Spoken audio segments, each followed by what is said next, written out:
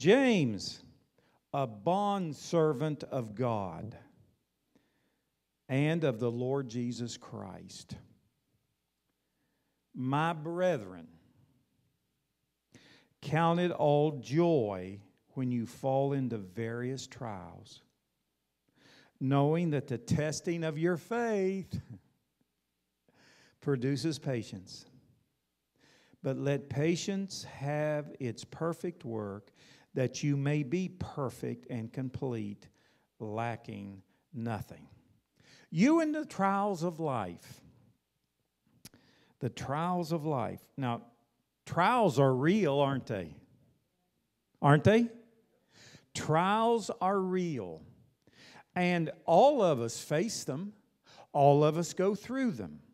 We go through them at home, at work, at church, at school. They're there.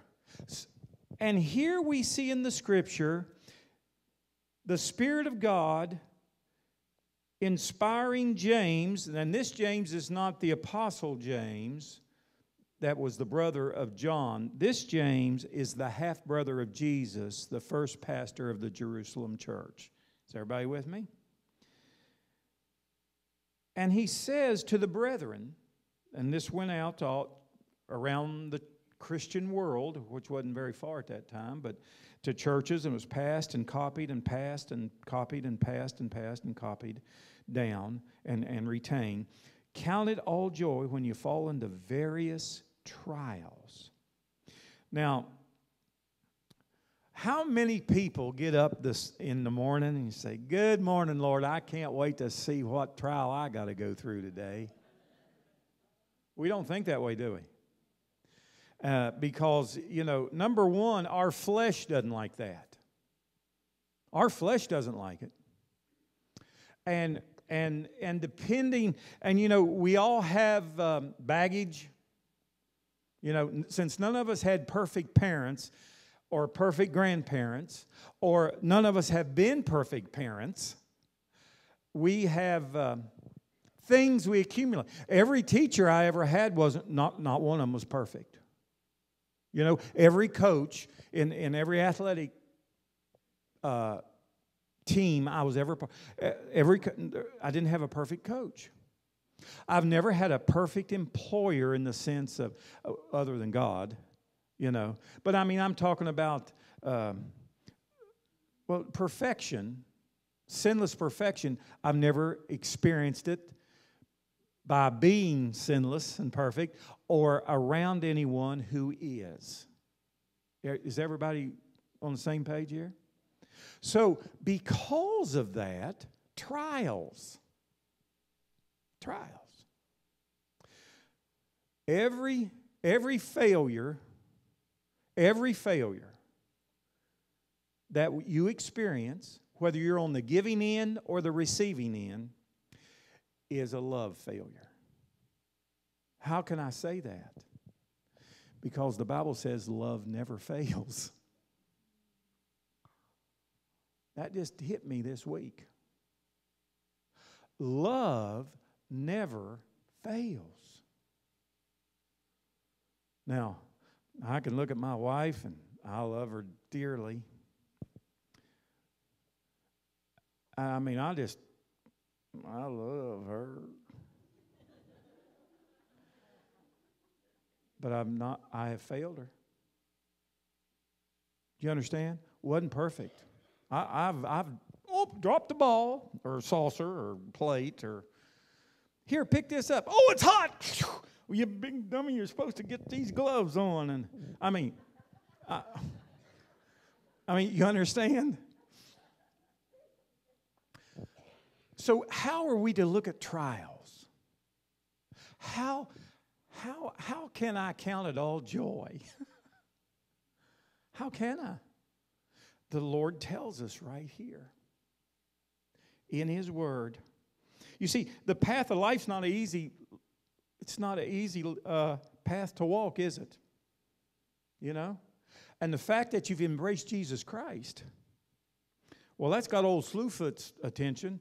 And until you really embrace Jesus, He never noticed you.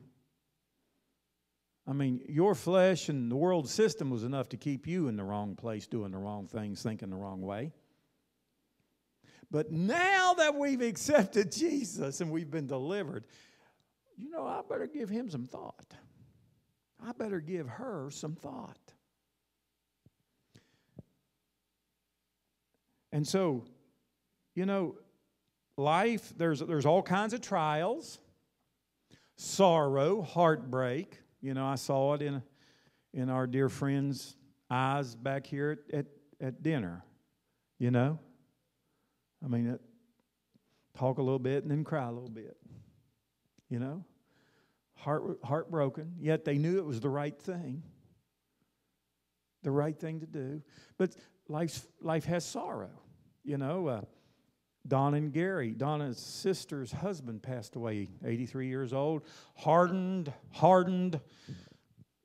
person, got cancer in 2 weeks, or I don't know, 2 weeks, 4 weeks. Sometime he accepted Christ, And even if he was a Marine sergeant all his life, it still hurts. Right?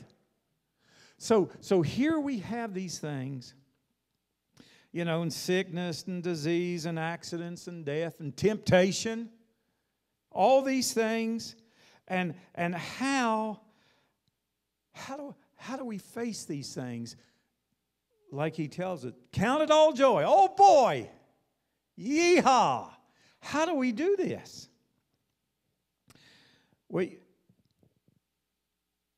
First of all, I've got to believe, just like it says here, if I believe God, if I believe He's my Lord and He's my sovereign, He's my King, He's my Savior, He's my all in all, then I need to allow Him to work in my life, and believe it or not, He uses trials. He'll use anything and everything. I was speaking into the life of a fella this week, and I'm not going to go into a lot of details, but I just said, you got to understand this is a test, and you need to pass it so you can get promoted. Because it's just like, remember back in school, if you didn't pass, I can remember when they held people back. I don't think they do that much anymore. But I remember you had to pass to advance, right? Well, God hadn't changed His grading ways. And so God uses trials. And you've got to believe, even though it hurts or it angers you, don't respond in anger. As a dear sister said, encouraged as we were talking, respond in love.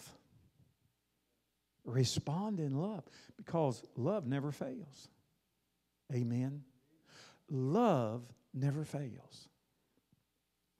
And so, God will use trials for its good, and there's benefits in, there's a beneficial purpose in trials. There is. And you and I might not see it right at first, but eventually we will. And we'll understand it. It's our human nature to want to everything just go smooth and glide along, and everybody's just, cheesecake and watermelon. It's just fried chicken and mashed potatoes. It's just, everything's smooth and yummy. But that's not the way life is it? Nope. They might call them string beans, but somebody left a string in there.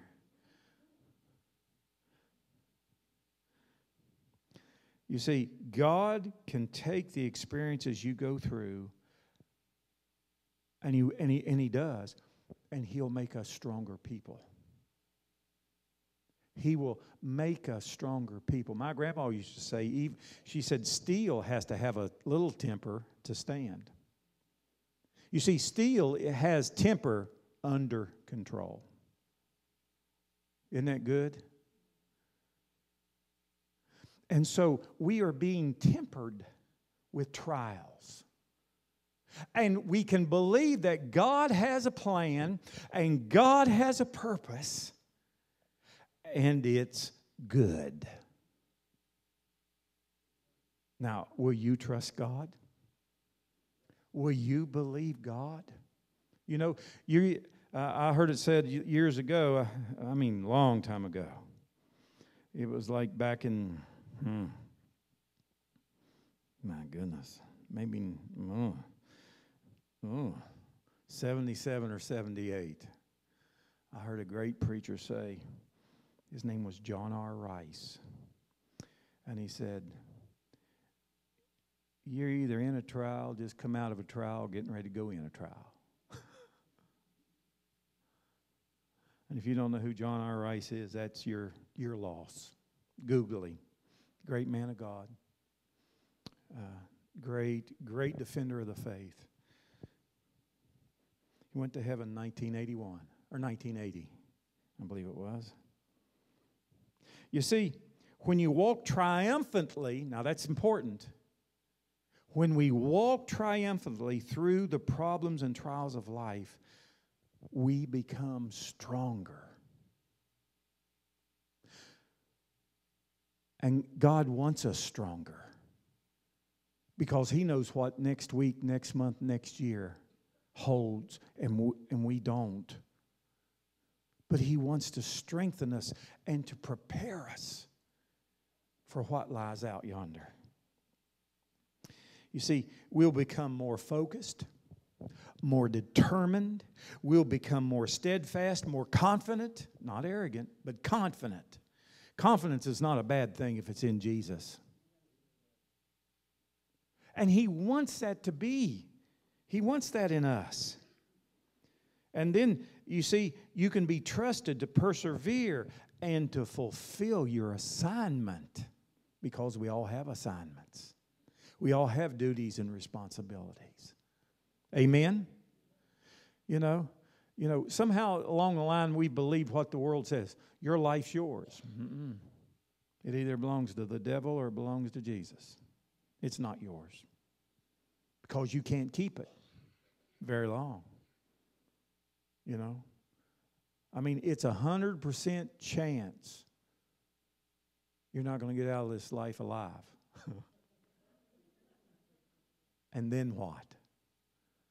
You see? Of course, now, if the Lord comes in the rapture, that's different. But you understand what I'm saying? And so, who is your life? Focused around, centered around, trusting and relying on. And if you're relying on yourself, you're backing a losing horse in that race. So, your strength also, as you go through a trial and you're strengthened, you're matured, you become more focused, you become more of a man or woman of the Word, a man or woman of prayer, a man or woman of the body, of the church, then that will enable you to help others. And we are to help others, aren't we? You know, and every week, you know, I'm kind of I'm too introspective. You know, I look in probably too much, and I look at myself and I take inventory and I think, how many people have I touched this week for Jesus? That's a good question to ask. How many people have you, on purpose, touched for Jesus? I'm not saying you want them to Jesus or not. It'd be great if you want them all, but I mean, but touched them in some way and pointed them to Jesus. Spoke to them with purpose. Spoke into their lives. Showed them love and consideration and just showed them Jesus. How many? You know? How many? How many? Every, I forget what that is, every 6 or every, every minute or I forget how many people go into eternity every minute. I used to know. It's increasing because there's more of people in there. Do you realize in 15 years, China will be the largest Christian nation on earth? Now you think that one through.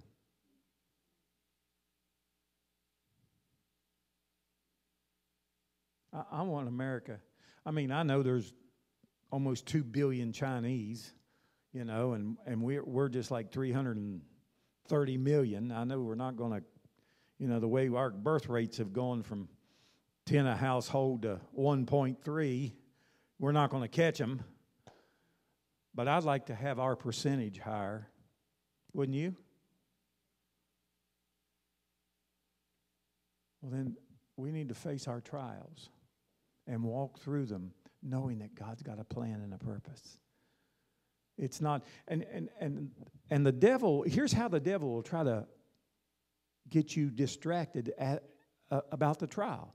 Oh, what did I do wrong? Why is God mad at me? Why isn't He treating me better? And we'll start thinking the wrong way, Listen, God has good in mind for you.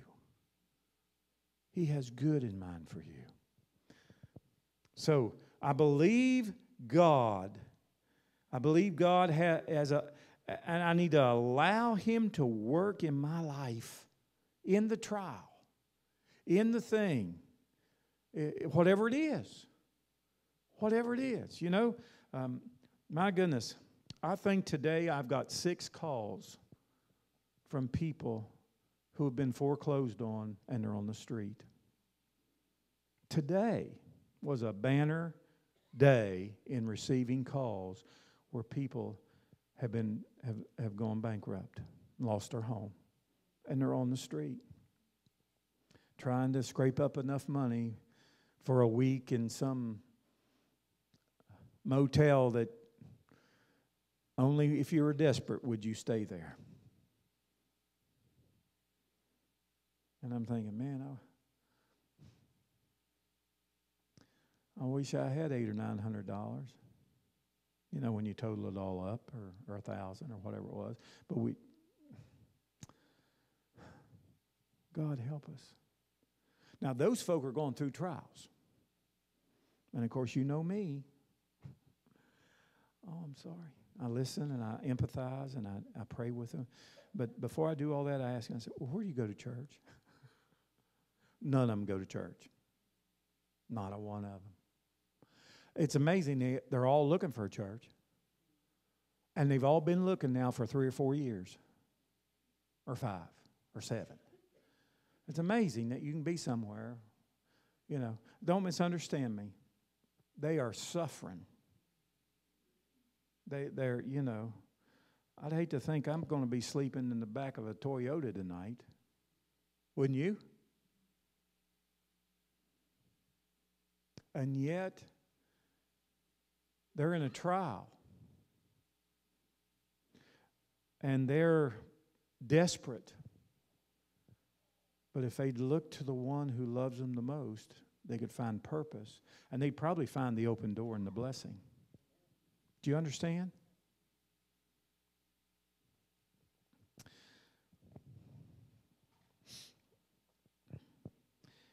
You see, when you rise, when you face the trial, knowing that God is God, and God's got good intentions and a good purpose for you in the trial, then, dear friend, you can rise above the trial. You can. You can rise above it. And you can see that, and because of that, you know what happens? You become I don't even know if it's a word, purer or more pure. I don't know which is correct. Grammar was never my strong suit. More pure or purer, you become a more pure person. Do you hear me? When you can rise above it and realize that, and I know it's hard. Trust me, I know it's hard. This is not an attack against you. This is an opportunity for God to strengthen you and to elevate you, bring you to a higher level in Christ. And all the time, when the devil, what he intends for evil, and sometimes we do stupid things that open the door to let the devil rush in. But even those yucky stuff, those yucky things, if we'll give it to him, he can take it and turn it for good. And help us to come up to a higher level. Oh, well, this joy thing is really a possibility when you look at it correctly. I know it's not, sometimes it's, I'm telling you, I understand. When you feel like a pincushion, all the arrows and the fiery darts and the backstabbing and the undermining, I've heard it all. We've all faced those things in time in our life.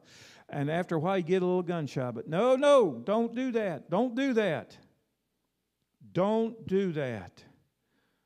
Trust God and look to Him to know that regardless of what is fanning that flame, regardless of what it is, you can rise above that. You can respond to it in a correct, a godly way, a biblical way, and He will lift you up. And you'll become a better person, a better follower of Jesus. Wow. That's helping me see trials a lot better. I need to look at them like God does.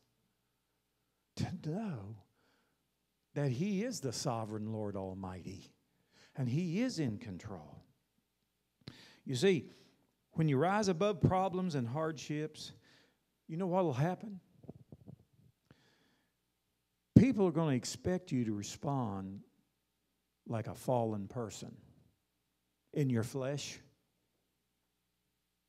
But when you rise above and you respond in a way that glorifies and honors God, and you're focused on, I'm not going to fail. This is not going to be a love failure. I'm not going to fail. Then God takes that testimony and makes you a more dynamic witness. Because the lost, let me tell you, lost people are watching. They watch you and me they watch us. They watch us. I've even tried to slow down. Well, I know they're watching me. You think I'm crazy. I'm telling you the truth. Been a long time since I've gone 100 miles an hour. Or 90, or 80.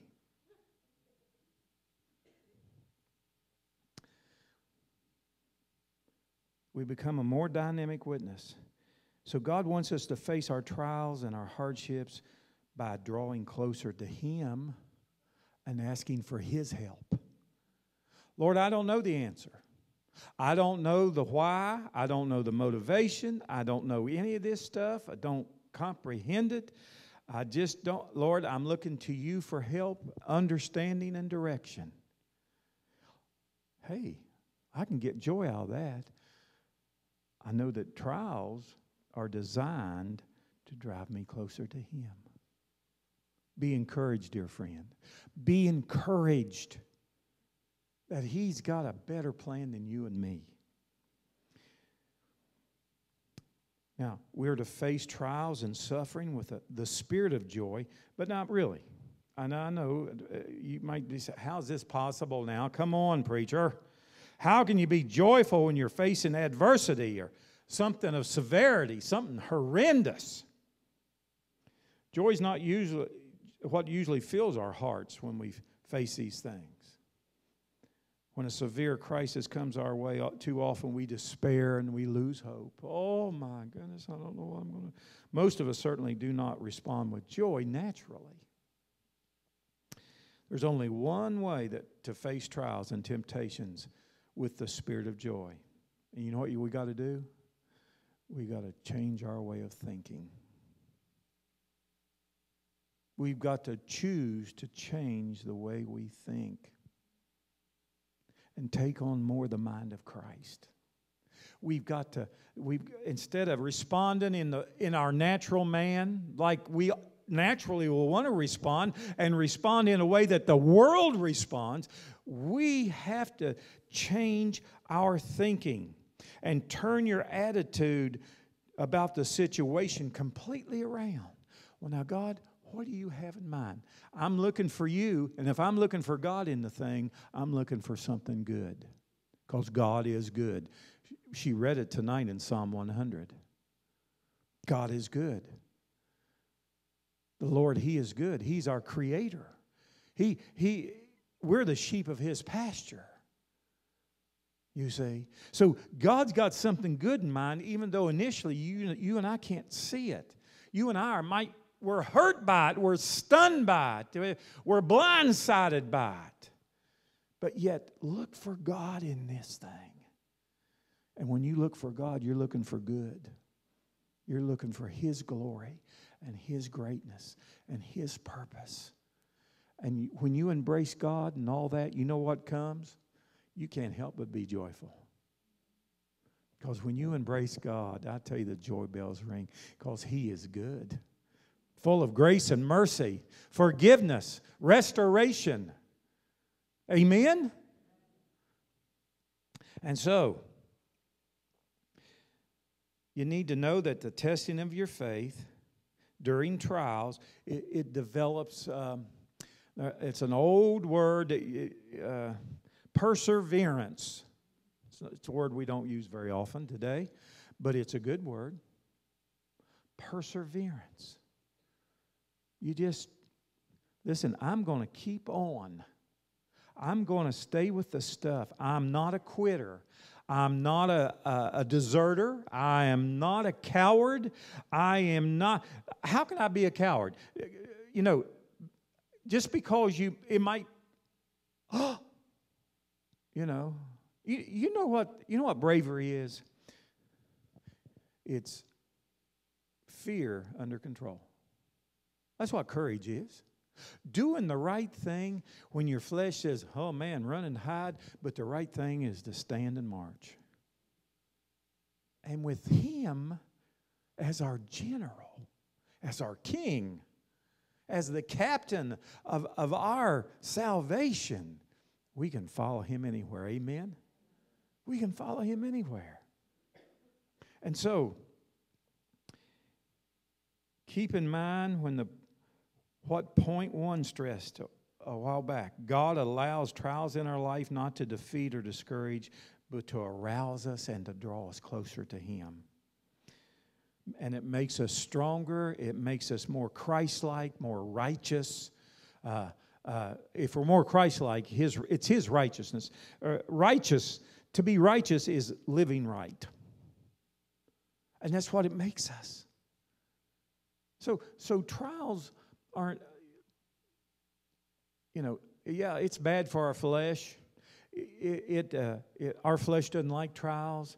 And our emotions, you see, our emotions, our soul, our intellect, our emotion, our will. You see, if you're feeding your soul with the things of God, then your emotions will respond rightly.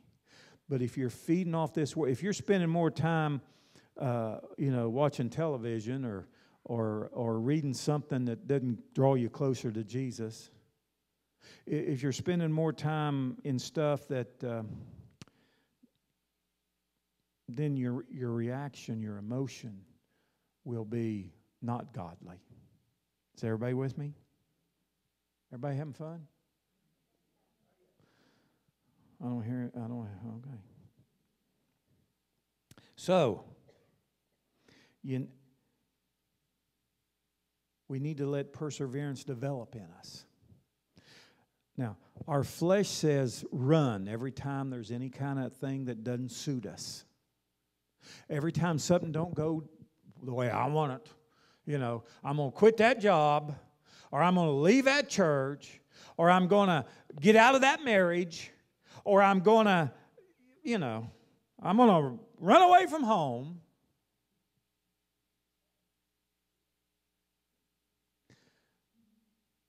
And if that's all we do, we never learn what the lessons we're supposed to learn through the trial and draw closer to Him and be promoted.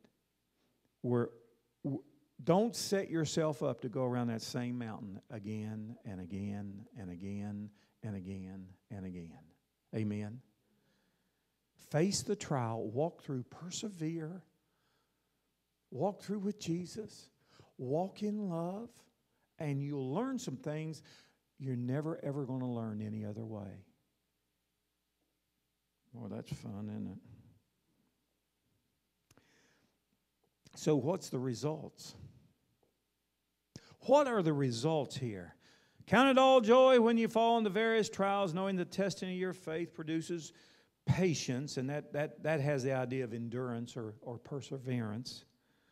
And it says, let patience have its perfect work, that you may be perfect. And that word perfect has the idea of being mature, a maturation process, a maturity,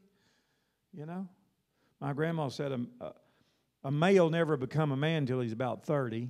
Sometimes females got to womanhood by the age of 25, but usually it took men about 5 years longer. And that was her opinion, after all those years of being around men, married to one, and there's probably some truth there. I know gals kind of mature quicker in every aspect of life. So she probably knows, she probably on to something. Don't be an 85-year-old spiritual teenager. Amen. Let God grow us up and mature us, knowing that the adversities of life, the situations of life that may not be pleasant and may not be something you would choose for yourself, trust that God is there and He's got something good designed for you through it. And even you can go through it and not see it, but sooner or later you will, because our God's that good. Amen? Well, I become more mature. I become more I'm perfected. I become more complete. It eliminates more personal weaknesses.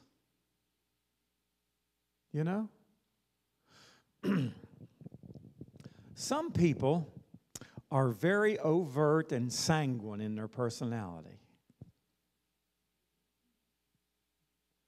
You don't know anybody like that.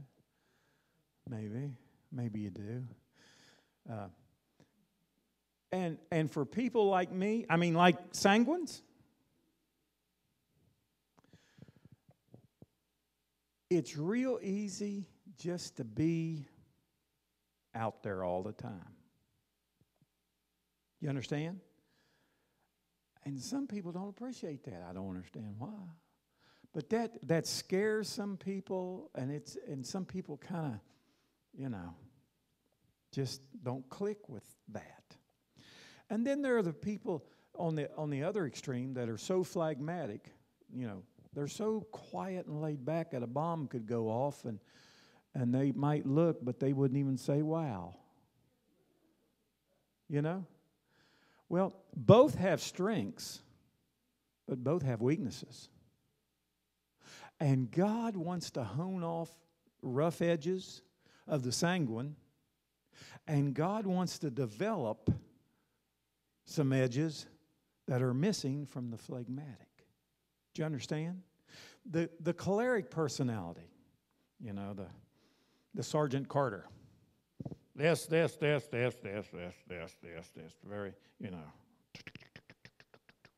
kind of puts me in the mind of somebody that left this world. You know what I mean? Very disciplined, very structured, everything in its place and a place for everything. Dirt, you go over here. You understand? Well, that kind of, everybody needs some organization administration. Everybody needs some order. But if you're not tempered by the Spirit of God, your order becomes your God. Is everybody with me? And so God will let trials come into that life to loosen them up and soften them up and develop some areas that need developed and knock off some rough edges that need knocked off. Now, we need organization, we need administration, we need discipline, we need all those things. The sanguine needs it, the phlegmatic needs it. And then there's the melancholy. The melancholy person, they, oh, bother. They're Eeyores, oh, bother. Well, look at that glass of water, it's half empty. Oh, bother. Where's the straw? Who's touched this glass? Oh, bother. You get the point? The thing of it is, melancholies can be very analytical, and they can see things that a lot of people can't see. But if it's not tempered by the Spirit of God, they become very negative and very they don't bring joy to anybody. They're miserable themselves, and misery loves company. Do you understand? But God made us all. Now, the fall damaged us all, and that's why God, in His love, has designed trials, tests, so we can be strengthened where we're weak, and we can be accentuated where we are strong. And through it all, we'll learn to love Him more, love ourselves in a more healthier way. Because I find that most people have a problem really loving themselves in a healthy way. We really do. We like to whoop ourselves. And I don't mean it in a kinky way, but you understand? We like to discipline we're really, oh, you dummy. We call ourselves names. We call ourselves stupid and dumb and ignorant and ugly and lazy and, too skinny or too fat and all this other stuff. Don't we? And if we'll learn to love ourselves in a healthy way, can I tell you something? There's nothing you can do that will cause God to love you any more than what He does right now. And there's nothing you can do to cause Him to love you any less. He loves you supremely. He loves you with His whole heart. And He's got wonderful things in store for you if you'll come to a place of greater surrender, a place of greater yieldedness. And let's submit one to another and prefer one another above ourselves. And let's follow Him. And let's love Him with all our hearts, our minds, our souls, our strength. And let's love each other as we're supposed to love ourselves. And when trials come, we'll face them with joy. Because we see them for what they really are. God's not mad at you. The devil didn't catch God sleeping and sneak up on you. I can count it joy because God's got something good in store. Now, you've got to look at it that way. If you look at it through hate or anger or something evil, the devil will just poison your spirit. But if you'll look at it the way God looks at it, know what's in His heart. He's got something good in store for you. And I can say, wow, that does bring joy to me. Do I enjoy walking through landmines? No. Spiritually speaking, spiritual landmines and IEDs or I whatever they are. Better get away from those 3 letters. I'll mess up.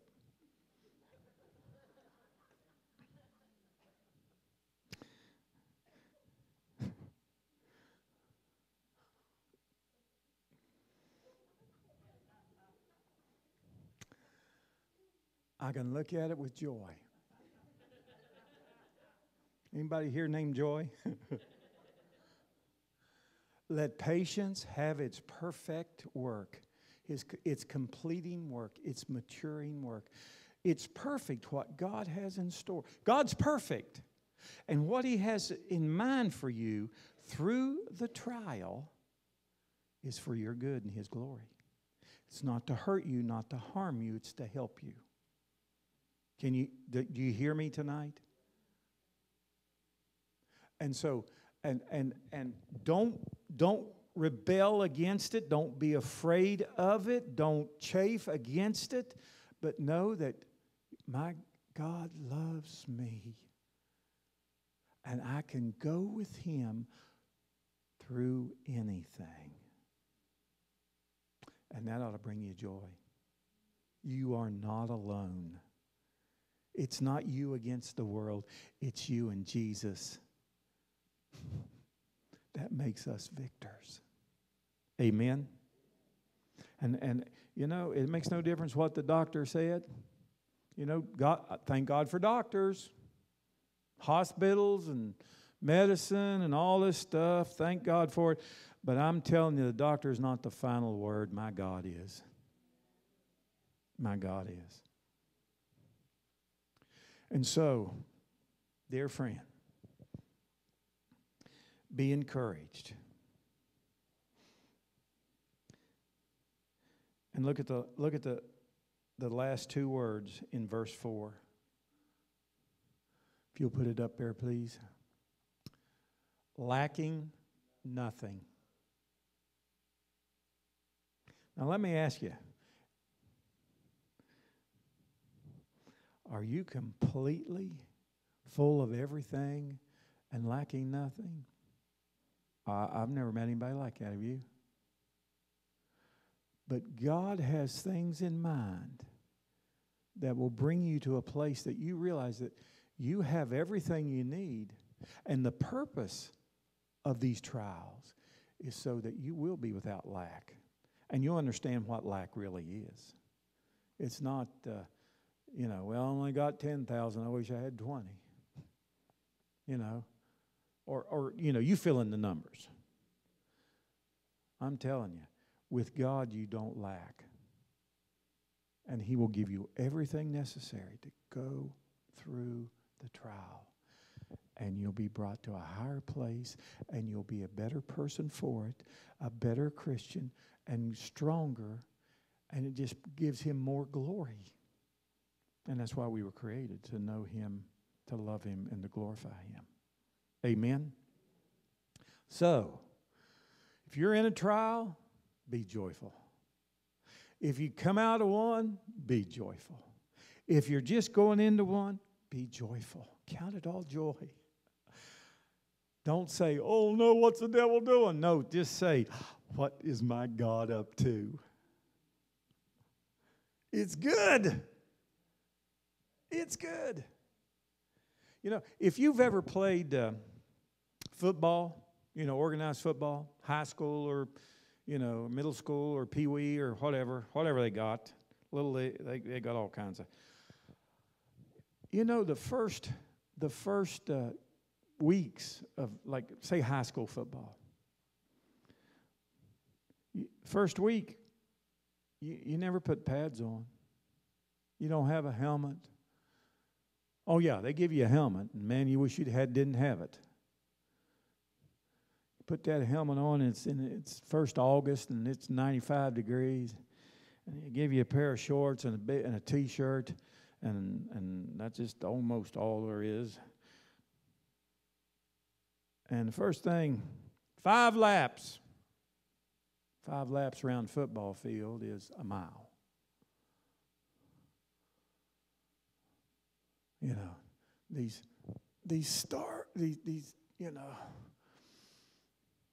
It's not who gets down to the goal line first. Let them dummies, if they want to sprint, they can sprint. This is not a sprint, this is a marathon.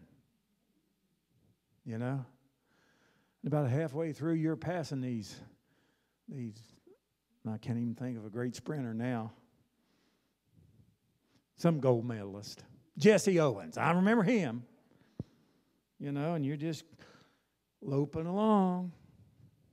Finally, you get through with those 5 laps. Man, you didn't realize you could sweat like that. And oh, you'd like to have a bunch of water. And you say, okay, everybody get a cup of water. And you get a cup of water, and back in the 60s, they didn't have Gatorade. They had salt tablets. And so you took a little cup of that water, and it's salty water. But you drank it because you was thirsty. But you're sweating the salt out really fast. And so you drink everything they'll let you drink. And they said, line up! 40-yard sprints. Oh, 40 yards not bad. I'd done run a mile. But he said sprint. He didn't say jog. He didn't say marathon. Sprint. And after 10 of those, we go to 50 yards. And then we're back to 40. And then we do this fun little drill where you run out 10 yards, bend down, touch the line, and run back. And you do 10 of those. And then now you're ready. Your tongue, you didn't realize your tongue was 2 feet long. And then it says, okay, now you're warmed up. Now we're going to get down to business. 200 jumping jacks. Ready, begin. Oh, my. 20 push-ups. Hit it. In unison. Oh. I'm saying, okay, Jesus, come and get me now. And then something that I know the devil invented. They're called leg lifts. You lay on your back, and you lock your fingers behind your head, and you keep your legs straight, and you bring your heels 6 inches off the ground and hold it. You didn't realize your feet weighed 4,000 pounds. And then he would say, spread them. And then you'd have to spread your legs as far as you could, but you had to keep your heels 6 inches off the ground. And then together, out, together, out. And you did that for what you thought was 4 years. But it was, how long does it take you to do 25 of those? But you got to stop when he says stop, and then you go. And then he says, let him down. It was like timber falling.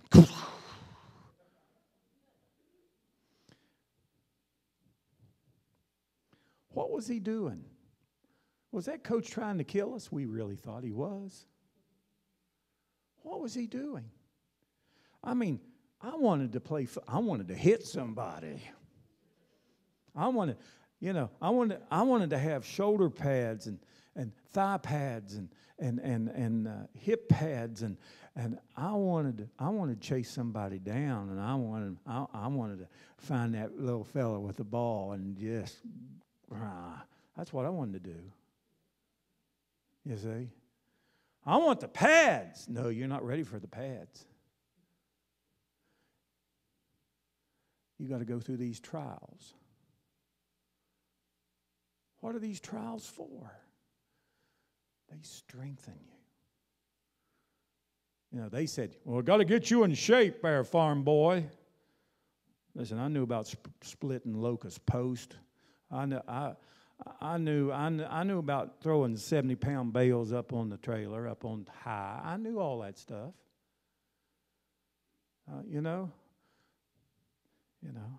Some of them city boys wasn't too, well, never mind. But they were trials. They were tests. They were getting us ready for when we did put the pads on. And then we got to scrimmage each other. And then they have drills for that. we had to do all those sprints and all those exercises with our pads on.